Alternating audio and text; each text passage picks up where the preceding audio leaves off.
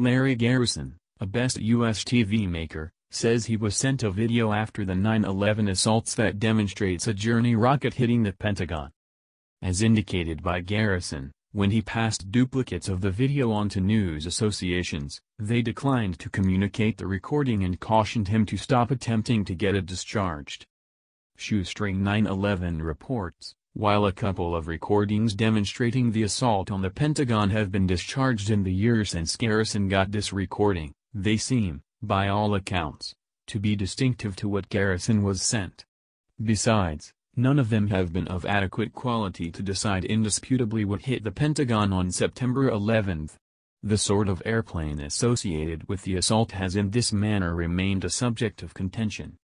In the event that Garrison's record is precise, however, and the video Garrison was sent was real, the suggestions could be tremendous. On the off chance that the Pentagon was hit by an option that is other than a Boeing 757, the sort of airplane that, as per the official account of 9/11, collided with it, this video could uncover that general society has been truly beguiled. What's more, if the recording was made open, its discharge could prompt a total reassessment of the 9/11 assaults.